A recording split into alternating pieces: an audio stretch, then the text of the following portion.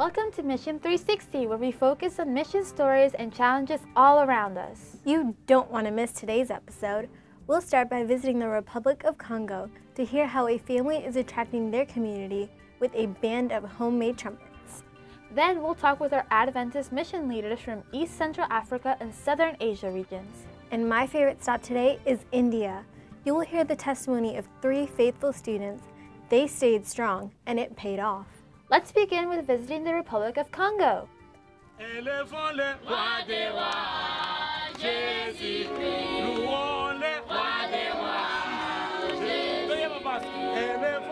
Pastor Lobo is a Seventh-day Adventist pastor. He lives in the city of Kinshasa in the Democratic Republic of Congo. In a city with more than 10 million people, sharing God's Word can be difficult. But Pastor Lobo and his family have found a unique way of getting people's attention.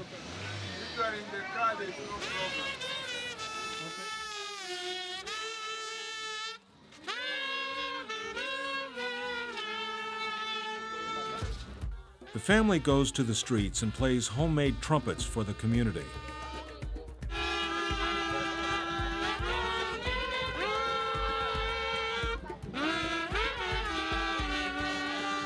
As the children play their trumpets in the street, their father preaches the word of Jesus. Hallelujah. Amen. Hallelujah. Amen. Loban Zambe azamalamu. Zambe azamalamu. People passing by are captivated by the unique sight and listen to the pastor's words. The pastor brings out his piano to continue praising in the street. The songs they play tell of the wonderful things God has done. They share how Jesus' love is given freely to anybody who is willing to accept Him as their Savior. The people standing by soon join in the praise. We come today. We praise our Lord Jesus Christ, King of Kings. Their unique street-side trumpet ministry has allowed many people to hear about Jesus. The children are thrilled to help their father teach God's message. It's amazing to see how God can use something as simple as a homemade trumpet and a willing family to be important instruments for His purpose. This family worships in their home so that they are spiritually fed and the children may continue to grow serving God. Here in Kinshasa, the children are on fire for the Lord.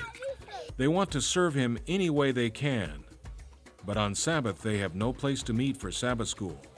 They sit in the same area with the adults where they may not understand the message or are forced to worship outside under the sometimes harsh elements of Africa. A portion of your 13th Sabbath offering will go to help build shelters for the children of Kinshasa to worship. Here they will be able to learn about the love of Jesus and grow to be faithful servants of God. Please pray for these children and others in East Central Africa who are being used as instruments for God. And thank you for your faithful support of mission around the world.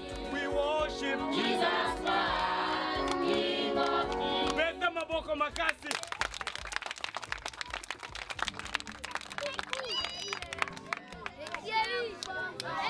What a creative family! They are using what's available to them to attract their friends to Jesus. The story you saw came from the Republic of Congo, where Pastor Elkanah Karosi works as an Adventist Mission coordinator for the entire East Central Africa region. Let's visit with him and learn more about what is happening there. I'm delighted that Pastor Karosi is joining us. Pastor Karosi, you are our Adventist Mission coordinator for what we call the East Central Africa region. That's a huge territory. It is. It is. Take us for a little tour. Describe the territory that it involves. Well, East Central Africa Division comprises of the countries Kenya, Uganda, Tanzania, Rwanda, Burundi, DRC, which is Democratic Republic of Congo, and then South Sudan, and then you go to the country of Ethiopia, Eritrea, Djibouti, and Somalia. Wow. This is a vast area which comprises of East Central Africa Division. That is a lot of people. Yes. And a lot of tribal groups and different cultures and languages and dialects. All that. And people from all various backgrounds. Yeah. When you go to the coastal region of Eastern Africa, you mainly find the Swahili people, who are a mixture of Arabs and Bantu people. And they produce a language called Kiswahili. Yeah. Yes. Now, you are from Kenya. How many languages and dialects do you speak? Well, for me, I speak only 4. Only 4? Yes. That's 3 more than I do. Okay. Now, you were born in Kenya. Tell me, how did the Seventh-day Adventist Church begin in Kenya? Well, the early missionaries came to Kenya through Lake Victoria and landed in an area called Gendia, that is in South Kenya, in the country of Kenya. That's where the early missionary work began, and then it started spreading from that area, coming into Kisiland, and then going into central Kenya, and even to the coast, and to the rest of the country. Yes. Now, how many believers do we have there today, just in Kenya? In Kenya alone, we are having over 758,000 membership of the Seventh-day Adventist. Okay, so the first Adventist missionaries came. How long was it before they baptized their first person? It took over 10 years. Wow. Because naturally, people were not prepared. They were not receptive. But when the element of education came in, it made people to be thirsty for education. And through that process, they started now learning to know about the faith of the Seventh-day Adventist Church. So the key that started it was education? Definitely, yes, it was. Now, throughout your territories, you have many schools and colleges, universities. How important is education today in the mission work of the church? Well, we can't underestimate the education program in the country, because it has been very key in every sector of growth in people's life. It has even made people to be less hostile. And it empowers them to be able to learn and to support themselves and to empower themselves. So naturally, when you look at the education in our country, it has literally been an open door for people to move forward with their lives. And so you can find even in other regions within the East Central Africa division, we are finding that education is extremely important. You go to Ethiopia, we have the Adventist College in Ethiopia. When you go to DRC, we have Lukanga University. And when you come to Uganda, we have Bugema University. And also in Arusha, we have Arusha Adventist University. All these universities are preparing many young people and women and men for the future. And, you know, Adventist education is very unique. It gives people direction about themselves and about their lives and about their future. Yes. Now, Pastor Karosi, there is also a strong focus on church planting. And we have many global mission pioneers working in the various countries of your territories. Tell us about the pioneers and what they do. Well, the global mission pioneers, we have endeavored and determined that they are going in areas where there is a little or no presence of the Seventh-day Adventist Church. And these ones, they go to regions which are very, very difficult, where sometimes you find infrastructure is almost tough and hard. These are areas where you find even poverty level is very high. So naturally, when they are sent into these areas, the first thing they do is to make friendship with the community and get involved, start knowing people. And slowly by slowly, they are able to start laying bridges of relationship. And finally, they are able to introduce people to Christ. But one thing we need to know is that in most of these areas, we are not the first people to be in that region as far as propagating the gospel of Christ is concerned. And therefore, sometimes we get hostile attitude from other faith as far as planting churches in those areas are concerned. Right, so you need to be as wise as serpents and as harmless as doves, or sort of the other way around us. Very tactful. Yes. And very friendly. And then we need also to be open enough to the really issues of faith and how to help people. Wonderful. Pastor Croce, I know there's so much more to tell, but thank you so much for sharing with us today. And may God richly bless you in your work. I also appreciate for letting me to come here to share with you the global mission work in East Central Africa Division. Thank you. Thank you. After the break, we will visit India and watch the story of the 3 faithful students. So stay tuned. We'll be right back.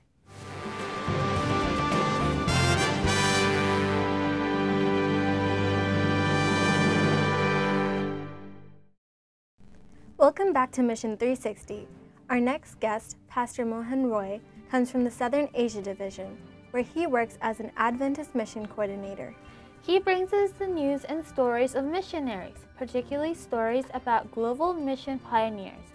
Pioneers are the bravest Seventh-day Adventists who travel to the most remote villages to share the story of Jesus. Pastor Mohan Roy, it's a pleasure to see you again. We have known each other for many years now. Yes. I think when we first met, you were the director of the Hindu Study Center, the Global Mission Hindu Study Center, and you were helping us find ways to build bridges of understanding with our Hindu brothers and sisters. But now you're directing the Adventist mission work, the global mission work in the Southern Asia region. Now that is a huge territory. Yes. Not just physically, but number of people. How many people do you estimate live in that territory? We have around 1.23 billion people live in India.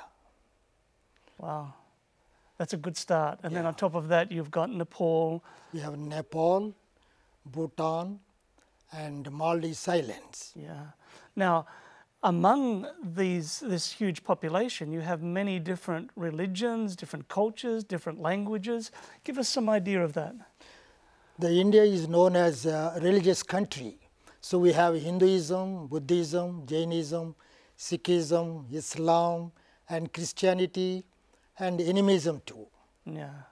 And how many languages and dialects? So we have around 20 official languages. Okay. And we have more than 450 other dialects. We have no script at all. Amazing. So how many do you speak? I speak around 4 languages. Yeah, it's always humbling to meet people like you because you speak many languages. So Pastor Roy, in caring for global mission in your territories, Yes. you're basically focusing on church planting. Tell me about how you do this. We have a global mission pioneers in working in the villages, in the towns, and the cities. Okay, I'm going to interrupt you right there. Yeah. Tell me, what is a global mission pioneer? Global mission pioneer is voluntarily working in the Southern Asia Division. We just give little stipend to survive, and they were very good and going out and preaching the word of God, and they show the love of Jesus and share the love of Jesus Christ to other people. Wonderful, yeah. So you have them going out to the villages and to the cities. Yeah. I've had the pleasure of meeting some of those pioneers. Yes. And whenever I meet them, I am very humbled because they are not getting a big wage. Yes. It's basically a living stipend, right? Yeah. They were happy to do this ministry, even though they get very low stipend. And they were happy with that. And they always do very good work among the other religions and non-Christians. They say we are serving the Lord and we are satisfied what we receive from us. Yeah. How many pioneers do you have working at the moment? At present, we have 304 pioneers working in Nepal, Bhutan, and India. Yeah. So they basically put Christ's method of mission into practice. It's a holistic mission. Yes. They don't just come and preach, as you say, they care for the people. Tell me about some of the methods that they use. The method they use, first they need go to the village and talk to the elders of the village, and first they have a friendship, and later on they have the fellowship. Then they will have a prayer. First, when they have a friendship and fellowship, they slowly introduce Jesus Christ for them. So people are interested in the miracle stories, and that songs they like very much, Christian songs.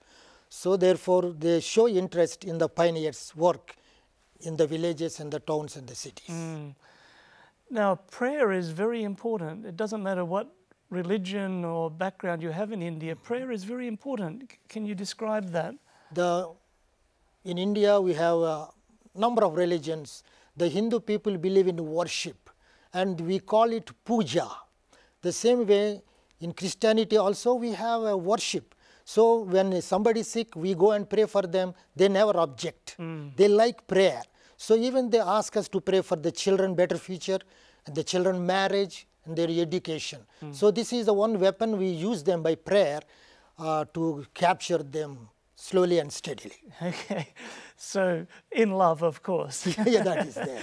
So the Global Mission Pioneers, as you say, there's a couple of hundred working there. Tell me a story about a pioneer and the work that he is doing. Okay, there is one pioneer in Calcutta. His name is Thomas Roy. So he first visited in one village and met with the elders over there, and the elder objected him. But he started with health awareness among them.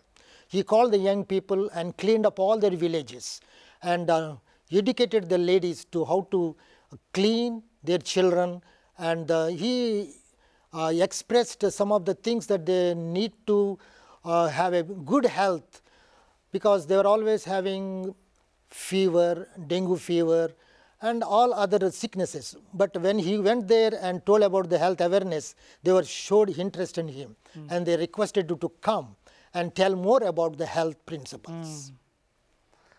And apart from that, when he visited the sick people, they showed much interest in that. So they expressed, why can't you tell about the love of Jesus? And our pioneers always go, first they talk to the people, and they start with a prayer, and they start telling the Bible-based songs. And they like the songs very much, because the non-Christians also, they love to hear the religious songs. The first one, the songs, the second one is the prayer or worship, and the fellowship they enjoy much. And the pioneers taking this as a weapon to capture those people. Well, Pastor Mohan, you have a tremendous challenge in your region of the world. Yeah. But many, many, many precious people. And I want to thank you for the work that you're doing. And please pass on the greetings from us to the pioneers and thank them for the work that they are doing. It is my pleasure to be with you and to share some of the things that what the pioneers doing in Southern Asia. Thank you. God bless you. Thank you very much. It's nice to hear stories of faith from the Southern Asia region, but nothing better than to visit it and see what's happening there. Let's watch the 3 faithful students from India who stood strong for their beliefs. For this reason, they even got attention from the media. It's an encouraging piece. Jinsi, Sabine, and Remya are students at Katorakara Seventh-day Adventist School in southern India. At the end of the 10th grade, students who want to continue their studies must take a government-administered exam. They get admission for colleges based on the result, and therefore it is very crucial, very determinant for their future life. One cannot think of not attempting their examination if they want to pursue their study further.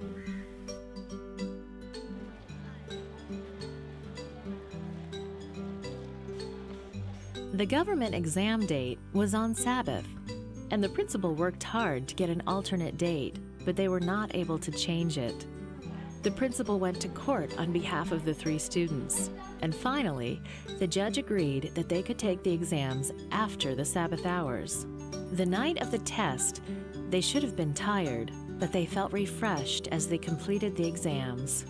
It was very nice to write the exam after Sabbath, and also praise the God for give this opportunity to write this exam after Sabbath, and we got a nice mark, a nice and good mark for that exam. When the exam results were issued, the 3 faithful students learned that they had scored higher than the other students who had taken the exam earlier in the day. After the exam, the media descended on the Adventist school campus. Newspaper and from the TV channel, everywhere people flooded in. And they asked me, what's this? The whole public, the entire public came to know about Sabbath.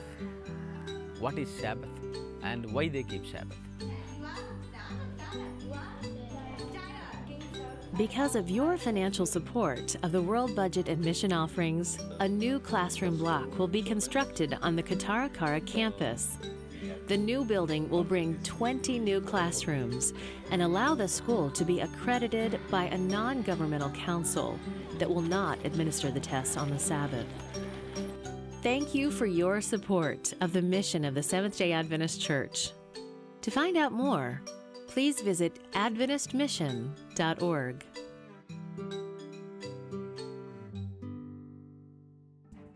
I hope you are enjoying the stories and places we visited today. Please remember to pray for these missionaries and global mission pioneers.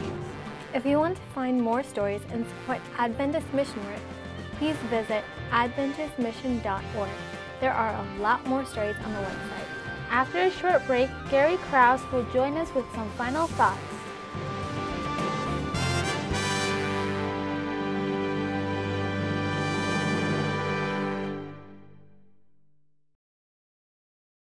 The Gospel of John starts with these beautiful words. In the beginning was the Word, and the Word was with God, and the Word was God. He was with God in the beginning.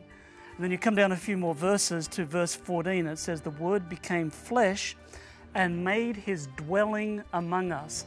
The Greek word here for dwelling means he pitched his tent among us. He tabernacled with us. He became one with us.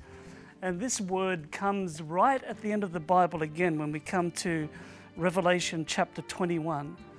And now the dwelling place of God is with people, and he will live with them.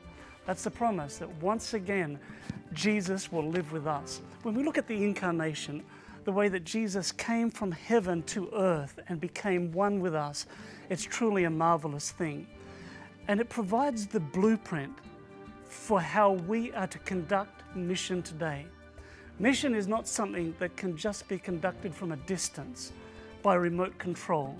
It's something that we are called to do, living close to people, becoming one with them. I remember visiting a global mission pioneer once who told me how he had begun new congregations in a new area by what he called treading the ground. And what he meant by that was that he became one with the people, he spoke the same language, he lived, he worked, he played with them, and then he led them to Jesus Christ. What a wonderful mission we've been given. If you'd like to find out more about Adventist mission around the world, please visit our website at www.adventistmission.org. Until next time, I'm Gary Krause from Mission 360, and I hope you can join me right here next time on this program.